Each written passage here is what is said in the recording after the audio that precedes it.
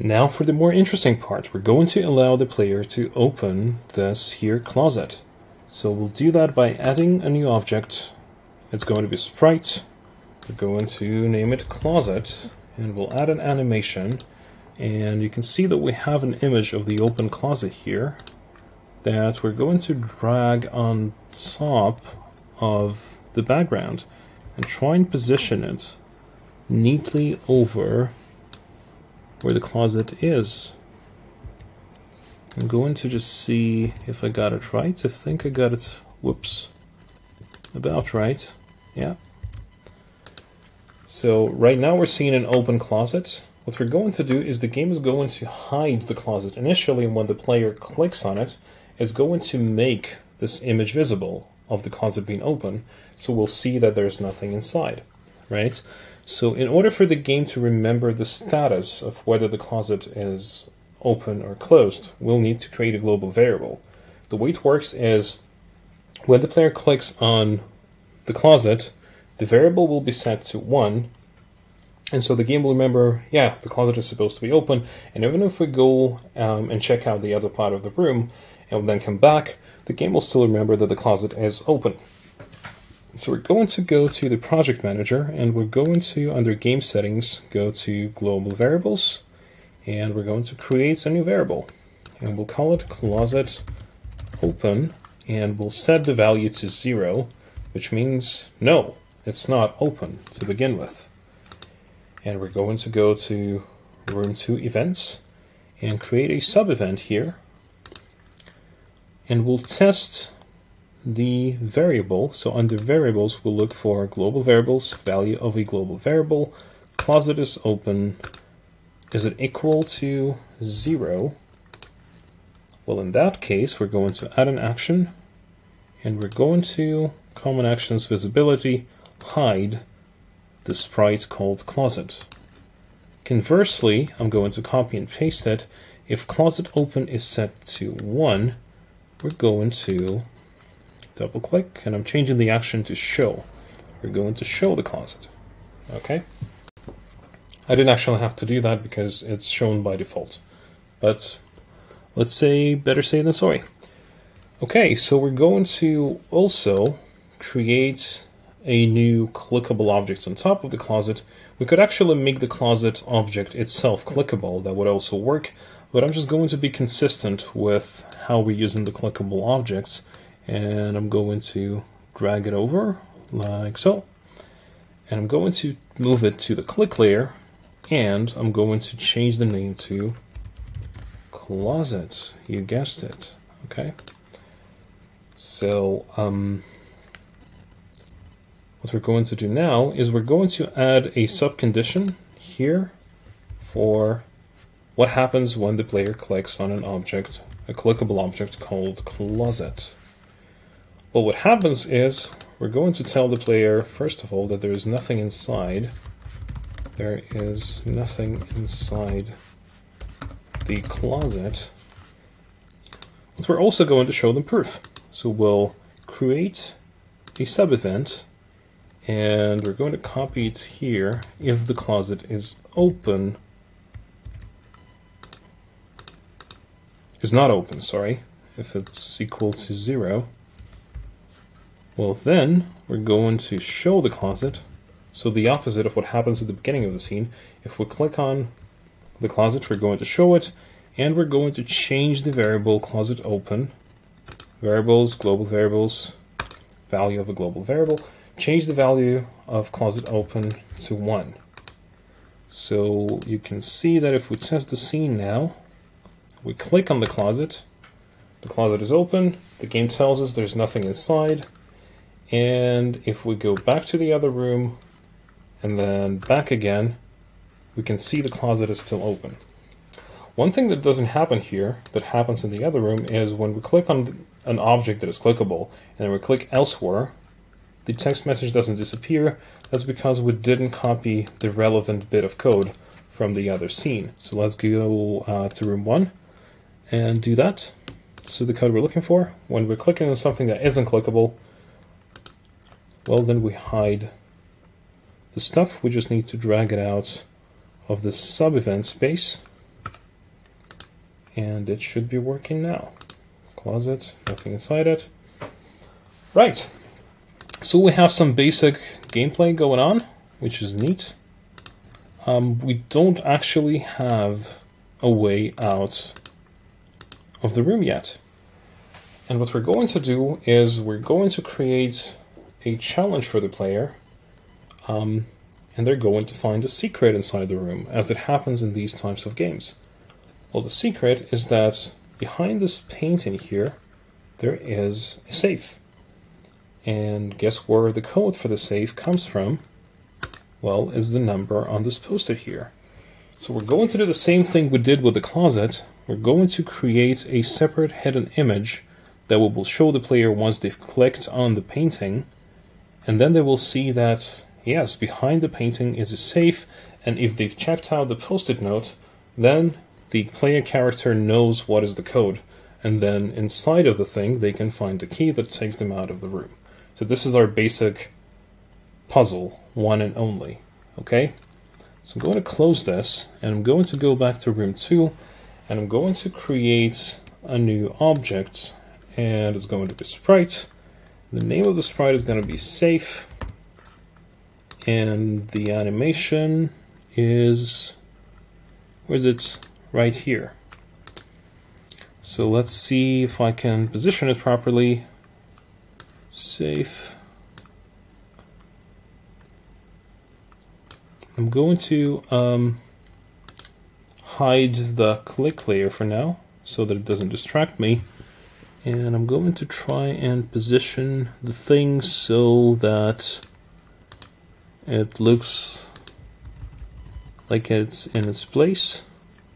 This looks about right. Let's see, what about the wallpaper? Okay, a little bit to the left.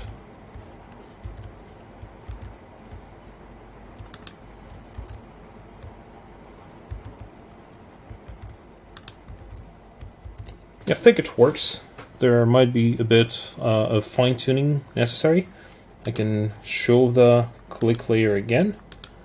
So again, we're going to do the same thing for the safe. We're going to create a global variable so that the game can remember whether the safe is open or not. So we're going to the project manager, game settings, global variables, and we're going to create one for the safe. Safe found. And actually, while we're at it, this one I'm setting to 0, let's add another global variable. Whoopsie, didn't mean to do that. Another global variable called note seen. So that's how the game will know if the player has seen the post-it note. We'll actually add another one just while we're still here, called key found. So that's how the game will know whether the player has found the key or not. So this is what we need for our basic gameplay. So I'm going to click apply. None of the things that happened, hence all of them are equal to 0 at the moment. So under room 2 events, we're going to if what was the code? Safe found is equal to 0. Then we're going to hide the safe. But then let's create another clickable object over where the painting is. We'll call it painting. And then if the player clicks the painting, well, a lot of things I pasted here, not that I meant to. Let me try that one more time. Okay, so if the player clicks on painting,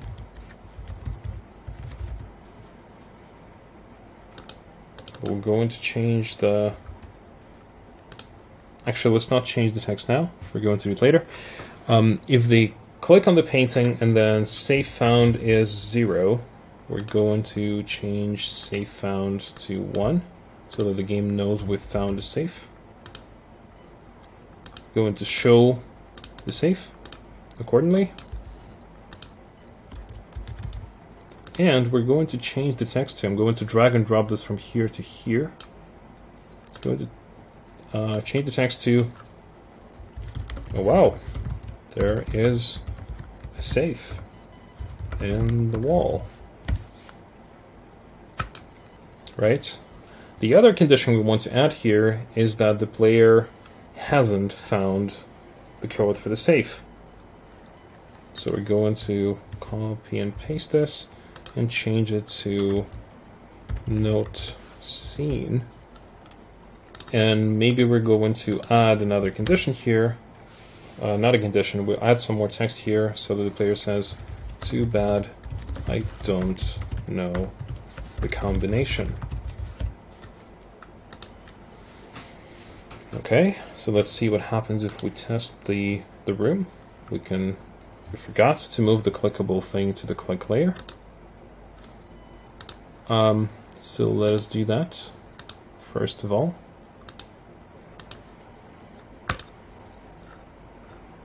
Moreover, we forgot to edit the variables here. I thought I did, but something went wrong there. So let's try again.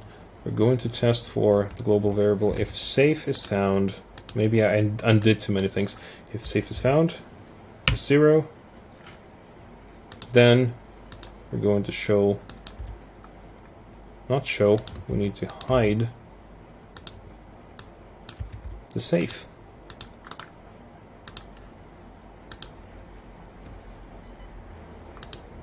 Okay, so it works now.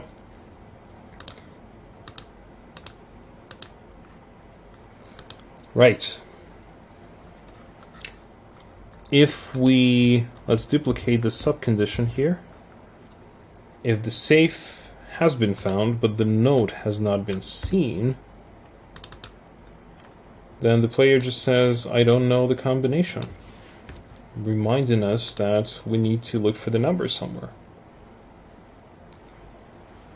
Now we're going to go back to room 1, and we're going to actually make it possible for the game to remember that the player has seen the post-it. Okay, so we're going to add an action here, and we're going to variables, global variables, change the value of a global variable. The variable we're looking at is no seen. We're going to set it to 1. Okay. Right. And then we're going back. Let's actually fix the numbers wrong, as I now remember. Let's see what the number is. It's supposed to be 7823. So let's change it in the text as well. 7823. Okay. Right. So we're going to create another event. And that one is going to be if the safe is found and the node has been seen. So we're setting node seen to 1. Then, yeah, we don't need to continue showing the safe. And setting the variable because it's already 1. Then we're going to say oh look, there is a key inside the safe. And we're going to add another action. We're going to create a global variable. We set the global variable key found equal 1. There we are. And we're also going to show the actual key. So the same thing we did for the post-it note, we will zoom in more closely on the object that is of interest. So we're going to find the item object here. We're going to edit the object, and we're going to add another animation. And the animation is this image of the key. Right, so when the player has found the safe, has seen the notes, they click on the safe, we're going to add action, sprite, animations, change the animation of item to 2.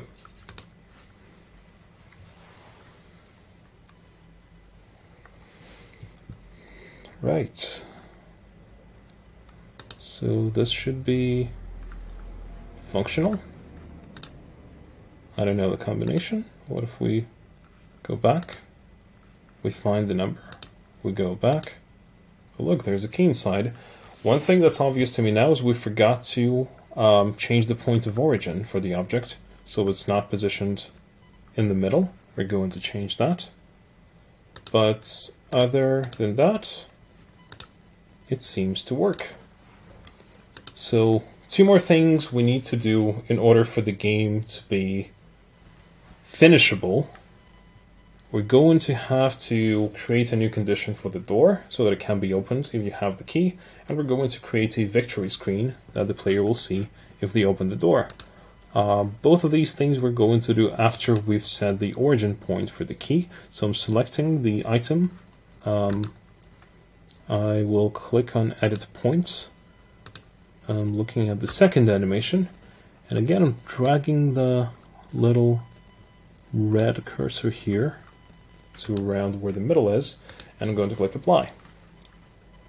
Now, one other thing we're going to do is, yes, what bothers me is when we play the game right now and we click on the painting, you immediately, right in your face, go, I don't know the combination. That happens because as soon as we've clicked on painting, the game sees that the safe has not been found, and it sets the safe found variable to 1, which immediately triggers the next condition after it. So safe is found is now 1, node is still 0, and then the text is immediately changed from, oh wow, there's a safe in the wall, to I don't know the combination. The easiest way to prevent that is to drag this over here so that the game tests for this condition first, then it tests for this condition, so this one should be able to fix it. Oh yes, there's a safe in the wall. If you click again, then it goes, I don't know the combination. Good. So the 2 remaining things to add are, we're going back to room 1. We're going to look at room 1 events, and we're going to look at door, and we are going to create a new sub event here, and that's going to check for the variable, the value of a global variable, key found, and if it happens to be 1, then we're going to change the text to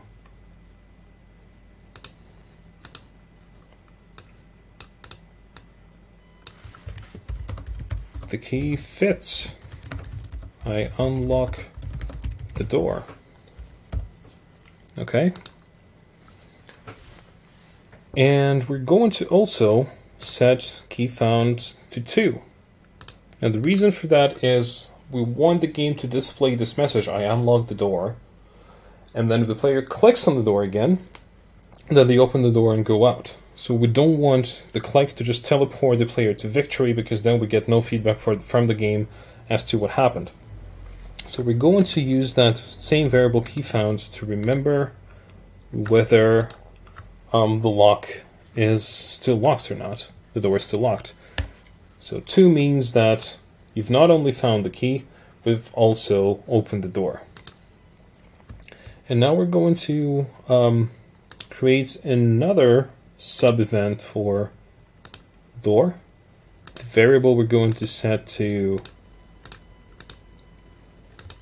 2, and the variable we're looking for is, oh sorry, I chose the wrong condition here. It's not scene variable, it's a global variable. The value of key found, if it's equal to 2, then we go to scene, change the scene, and the scene we're taking the player to is called victory. We don't have that one yet, we'll have to create it.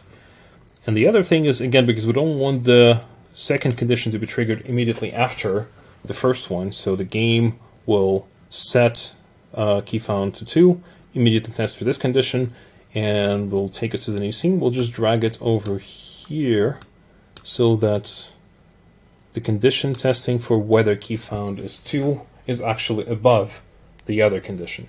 So that will help us show things one thing at a time. So let's go to the project manager again and create a new scene. We're going to call that one Victory, because that was what I typed into the event sheet here.